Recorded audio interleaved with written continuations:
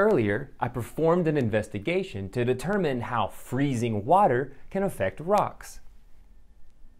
I created two similar models of rocks that each had large openings I could fill with water. After I molded each rock model, I allowed them to dry so they would be hard and rigid like real rocks.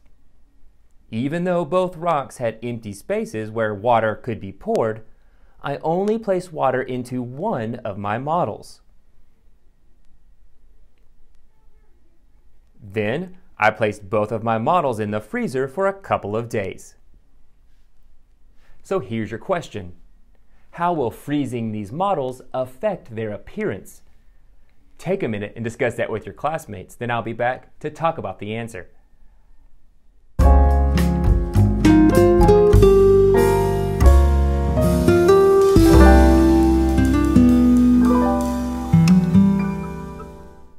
After a couple of days, I took my models out of the freezer and examined them.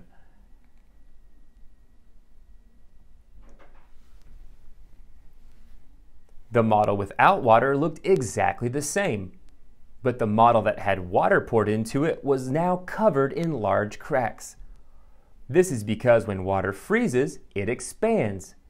So as the water froze, it pushed outward on my model, causing it to crack. The same thing happens to real rocks in nature.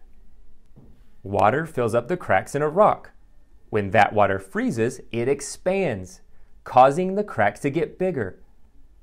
As the water thaws and freezes over and over again, the rock eventually breaks apart. This is one way that ice can cause the weathering of rocks. I'm sure that this is what you and your classmates came up with. So keep up the great work, and I'll see you next time.